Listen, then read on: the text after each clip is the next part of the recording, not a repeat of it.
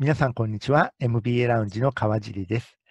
今回はですね、本当に忙しくて時間がないという人にメッセージということでお届けをしたいと思います。MBA 受験生用ということでね、お届けしますけれども、本当にね、仕事をしながら MBA 受験をするというのは、本当に大変なわけですよね。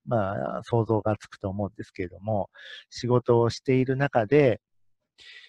英語の試験準備しなきゃいけない。それから GMAT 対策もしなきゃいけない。それからスクール調査ですね。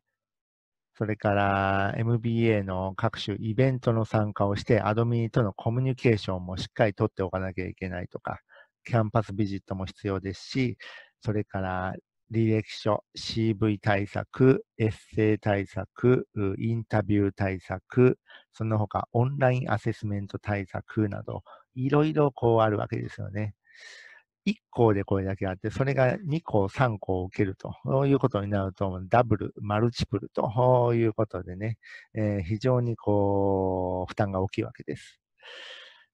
そんなことが続くと、もう時間がなくて、そんな準備できないよと嘆いてしまうのも非常によくわかるんですけれども、ここで、そんな人に言いたいのはですね、そういう忙しい人ほど時間を有効に使うことができるんだよっていうことを言いたいんですよね。これ、パーキンソンの法則というのがあってですね、それが参考になると思うんですけれども、イギリスの政治学者、それから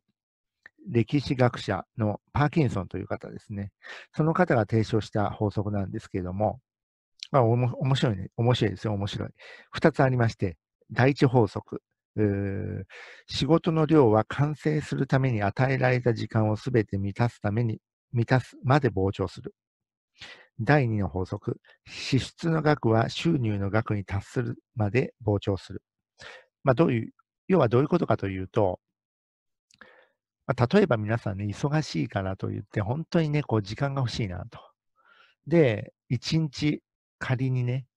時間ができたと。もう仕事から解放されて、1日、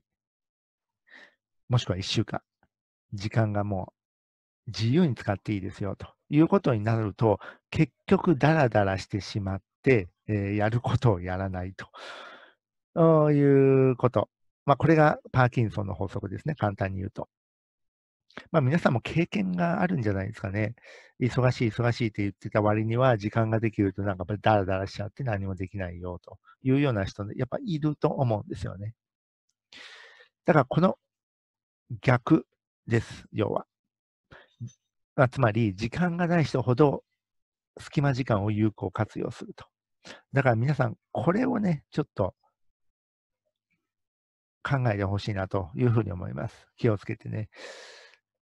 やっぱりね、忙しくて大変なのはすごいわかりますね。私も本当にね、そこは頑張れ頑張れと応援してるだけで、受講生の方を。ちょっともどかしいところはあるんですけれども、そういう人ほど時間有効活用できるんだよ。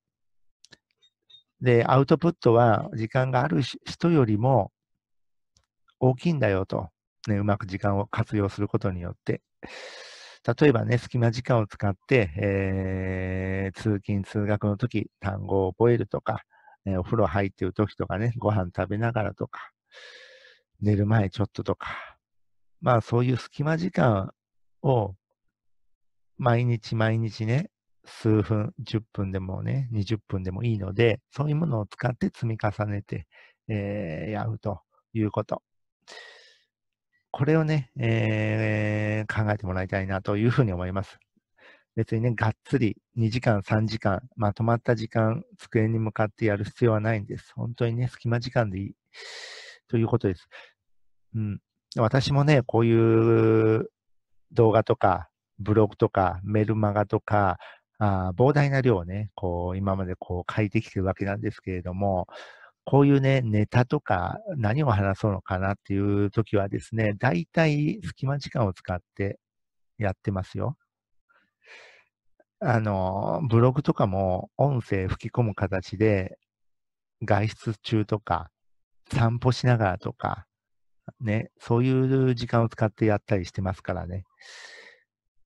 まあ、私のクオリティがどうかっていうところはあるかもしれないんですけども、一応形式的にはそういった形でやってるので、私がやっていることであれば、皆さんは絶対にできるというふうに思うわけですね。